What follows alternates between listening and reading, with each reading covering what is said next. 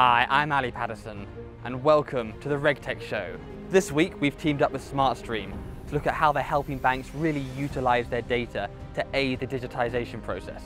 As well as the Smartstream team, we sat down with Crédit, Agricole and Société Générale to get their perspective on big data. So firstly, we caught up with Daryl Twiggs from Smartstream.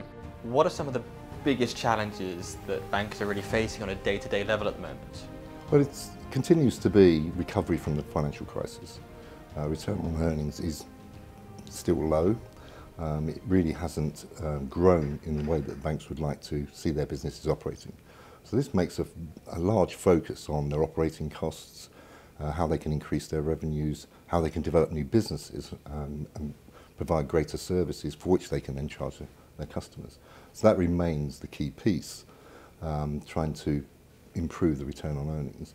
And for us, there's a huge focus on rationalising operations, reducing the cost of operations, and many of our clients are going through significant process re-engineering projects where they previously had decentralised operations and they're centralising that, they're rationalising the number of solutions that they're using, and of course the number of people that are required to be able to move them from mundane labour-orientated tasks to actually then be able to use their skills and knowledge to attract more business and to grow their businesses.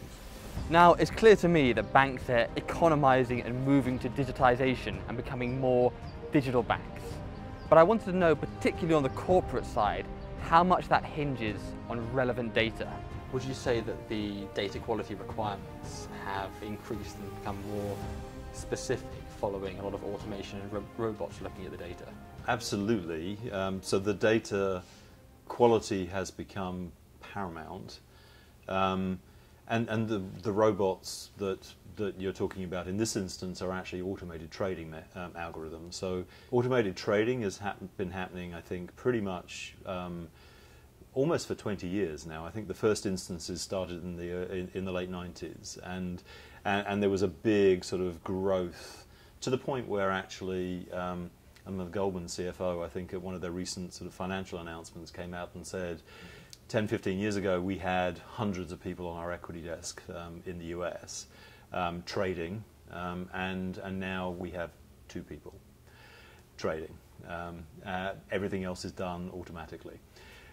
So, I mean, that is, I guess, the extreme example of robot automation in the sense that you're talking about robots. And it's something we've kind of taken for granted now. But that automation absolutely has to have good quality data, and that's where we come in. Well, Smartstream, back in 2000, we established and have branded transaction lifecycle management. So all of our solutions under the TLM brand are formed on a single technical stack. It has single architecture, which is really very important, so that we got data can be used by multiple systems, can be shared and accessed by our different solution pieces, but it also means the cost of ownership is reduced. So a technical team is always required to support any software solution. With TLM, you simply really need only a single team with that specialist knowledge to support the multiple solutions. So that's our unique position as a software vendor to our client base. With a single technology, we're helping our clients solve the big data problem, which is, now if you're going to centralize your operations, you're having to provide more detailed reports to the regulators. You need now to basically consolidate a vast amount of different types of data and reporting across all asset types. Okay, so our solutions are designed and architected to provide that capability. The data that is required for the automation is something that the banks have been building themselves over the last few years, because as they built the automation, they realized the data quality needed to improve, and they started to put teams in place to actually make the data quality adequate. And most organizations have built teams now that are, for the larger organizations, potentially 50 people plus. So what we're doing is actually, I guess, taking that effort and work that is required currently within the banks, away from the banks, doing it once, doing it well, doing it sort of on behalf of the industry, and then actually these organisations can take the data from us rather than having to create it themselves. We sent Douglas Mackenzie to speak with Crédit Agricole and Société Générale to get their take on big data. Digitalizations, if it's for the sake of bringing more information to the customer, changing the way we work with the customers. You know, everybody's been talking about APIs, for example. We've created about 600 APIs in SocGens, and we're creating APIs every single day. That means that customers will obviously get more information than they were getting before. It means also we're creating blocks that we can bring to the customers without having to get them all of what is non-important for them.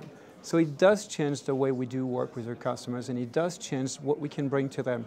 And obviously the goal is to bring more information, more transparency, more products to them, and that's exactly what we're building through digitalizations. I'll just take an example in trade and transaction banking. Today, much of the biggest transactions, many of them, they are based on documents. Definitely you need to digitalize documents. But the challenge we have ahead of us, it's very simple to say, okay, let's go and digitalize the documents. But meanwhile, you have DLT technology. You have the blockchain technology coming. Is the market going straight to a blockchain solution? Or is it going first to digitalization and then to the blockchain? So this is the type of challenges that we are facing. But don't forget, it's not just customers for new products, it's also customers for more safety. And that also is being taken into account by making sure that, for example, in our processes, we also put some innovations into it. And innovations that I would mention to you, for example, is the capacity that we do have to basically bring together the best of fingerprint recognitions, eye recognition, stuff like that. And we're testing that actually not with our customer, we're testing that for us with our operations, so that anybody getting into Swift messages, Swift capabilities is actually fully recognized by his own name and persons through that sort of technology. So we're testing it for us before obviously offering it to our customers. So that goes in the right directions to us. Safety is important for our customers, it's important for us. And our Crédit Agricole working very strongly to increase their amount that they're using of AI and in terms of machine learning? Yes, for sure. And again, machine learning is a way to really speed up. I mentioned to you digitalization. How do you digitalize documents? You need machine learning, because the machine learning will help you to save time in the way you digitalize and speed up the process and make it more efficient. With concerns about data privacy and GDPR just around the corner, there's a huge amount of opportunities in data that could potentially be hampered by regulation. So I wanted to see from Smartstream how confident they are, firstly in providing banks like those we've seen today with data solutions, which could pave the way for even more digitization. From our perspective, the users of our software have the greatest knowledge of how, what their data context is, how they use that data and the implications of that data. And we're moving our solutions to be able to use that intelligence through development of machine learning, exercises artificial intelligence on key points, and actually bringing together pieces of different data to provide event-driven operations, which will help them to make their complete operation more efficient, but also in bringing that data together and analysing it at the lowest detail using the software solutions we have in play, they're able to identify common root causes of error, common root causes of inefficiency, and drive programs to actually improve those. And once you've improved those from a holistic process point of view, they don't reoccur. Don't forget, the data collected on our customers is not now. It has always been the case. We were viewed as the trusted advisor by our customers. Trusted advisor means two things. The data we collect on them stays with us. It's not being split around the country, it's not being split around the customers, it's not being split around anyone outside of the banking industry.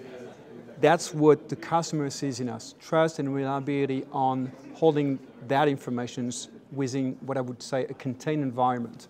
It's very important for our customers, it's very important for us. At the same time, it's obvious that the tons of information we have on our customer must serve our customers, i.e. we need to help him in the way of certain pattern that we've seen with him Some might be appropriate, some might not be as much as appropriate. So we certainly want to use that data as much as possible, but for our one only goal, the advantage of our customers, not the advantage of others outside of our banking industry that could use our data. So we are absolutely not in a process of looking at what some industries have done, collecting data, selling that information to anybody else in the market. That's not the point today. We want to remain the trusted advisor of our customers, and that's critical to our industry and to the business we do with them. Could you give an example where you've actually been able to look at, or your solution to be able to look at a piece of information and draw something that the bank can then use to look at their operations? It's quite widespread across our solutions because we're founding on like a workflow engine, rules-based, and now laying analytics on top of that. So in the reconciliation space, we provide a distribution of the types of error that can possibly occur within the data. Okay, so we were almost into the typical Gaussian distribution, which identifies increasing levels of probability that data is incorrect or there's an issue. And we automate the workflow process so that that data doesn't have to be analysed, looked at by a reconciliations operator. It goes directly to the business who have that responsibility so that they are able to understand this is your problem, resolve it, and that will close the loop on the exception. We moved that principle into, for example, our intraday liquidity cash management solutions, which are reconciling at the back end what the bank thinks is going to settle and what has settled, and identifying unique occurrences or irregular occurrences down at the individual transaction level. And again, implementing then an event-driven workflow process to take an action to resolve that problem. And particularly intraday has become increasingly important. It's part of the Basel III directive to implement a system which will monitor a bank's liquidity, and after a bank needs liquidity, otherwise they go out of business, which Lehman Brothers unfortunately suffered back in the day. So using the reconciliations and the analytics, we understand exactly what the liquidity of the bank is at any second, and by identifying using our statistical analysis that either an irregular occurrence has occurred, there's a trend in the market, an agent isn't paying, or an agent is throttling payments, or indeed that an unexpected deposit has been made, we're able to alert the business to take an action within the second. So it's all about understanding that data, the consequences of that data, understanding how you statistically distribute the data across any quartile of time, to be able to identify that something needs an action to be taken, and then automate that flow of information to the right person. On the next episode of the Regtech Show, we take a look at the cybersecurity aspect of GDPR.